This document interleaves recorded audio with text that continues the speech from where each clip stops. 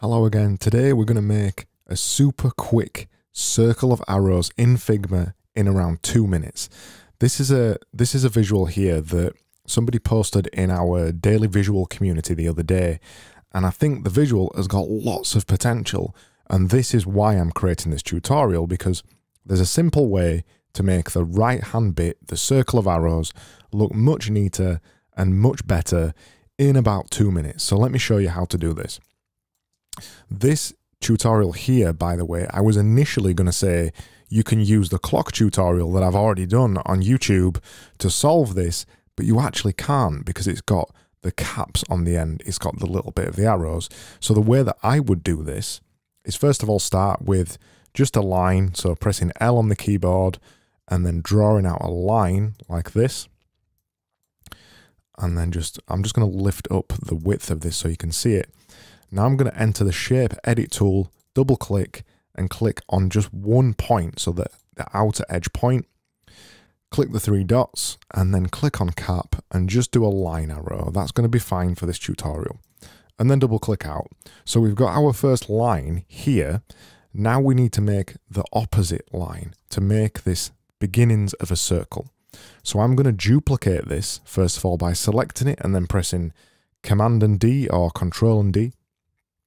It's now duplicated that, and I'm going to drag it down and rotate it like this, and then just move it down to the bottom.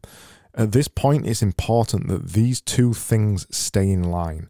So if you've got one over here, something like this, please make sure you realign them up, because if there's one out of line, out of whack like this, it won't work.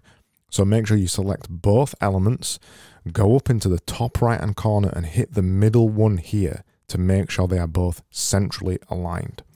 So we've got our first 2 parts here, and I'm going to group them because it's going to make this next bit easier when I've grouped them. So I'm going to select both of them, hit Command and G or Control and G, and now I am going to duplicate them. So I'm going to duplicate them by using the same shortcut again, Command D, and drag them around just one point and hold down the Shift key as you are doing this. If I do not hold the Shift key down, you get a free-form rotation like this. And I want to do this in steps because it will make it look neater and nicer.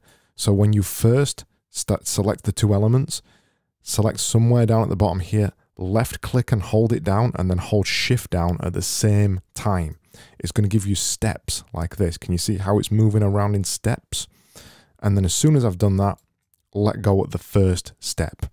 Now, an important point here, and this is something you're probably going to get wrong when you first do this. If I duplicate this again, so if I hit duplicate, hold Shift down and move once, then hit duplicate again, you're going to get this. The elements are going to go off the page, it's going to look weird, and you're going to wonder what you did wrong and shout at me because I didn't tell you properly. Do not do this. Let me undo this and explain what happened. So the first thing you need to do is hit Command and D again to duplicate, hold Shift down, drag it around once, then left click off the element, then left click back on. I know this is a pain, but it has to be done. Then duplicate again, like this. Now we're at this point here, we could actually duplicate them all. So I'm going to highlight all of them like this, hit Command and D again, and then hold Shift down and drag them all around like this.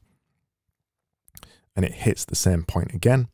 Left click off and select a few of them again, Command D, hold Shift down and drag around like this.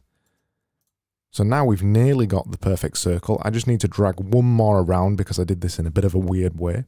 So I'm going to select this one here, Command D, hold Shift down again, don't forget that, and drag it around. So we've got our perfect little circle there, and if you compare that to the one above there that somebody in Daily Visual did, it looks much neater. And if you just compare the two, once you've made it look much neater like this, the idea looks much more finalized, looks much more professional, and it's actually dead easy to do. So that is how you create a circle of arrows in Figma in 2 minutes flat.